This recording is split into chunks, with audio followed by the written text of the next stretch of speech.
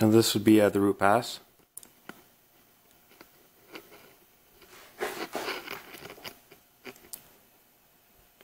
Now on this aluminum pipe it gets extremely hot.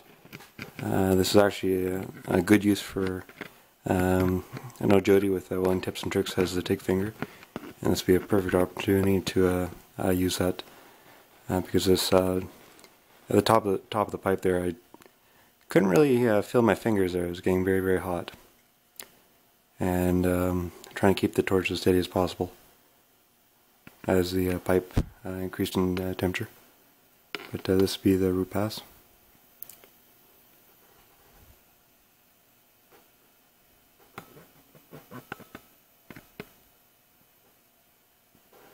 I'll show you the settings I'm using on the machine here.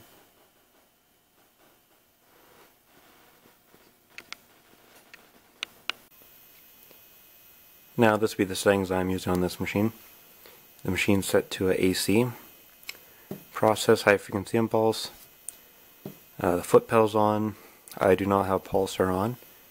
I'm in the secret menu. Let's see. If you want to access secret menu, hold this button down and hold the dig button down. Now I haven't bothered to change tungsten size. See, I have it the soft setting. We can just change the waveform. Sine wave, triangular wave, advanced, I believe square wave. And I just have it soft, so it gives you the most power control.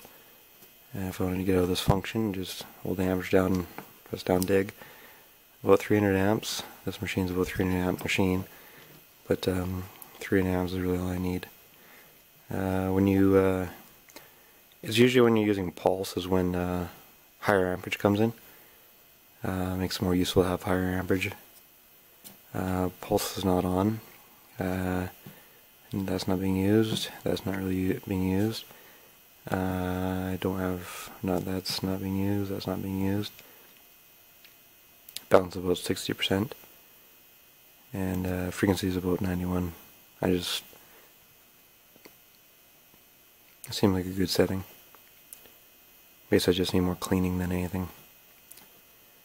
So yeah, these are the settings on the machine here.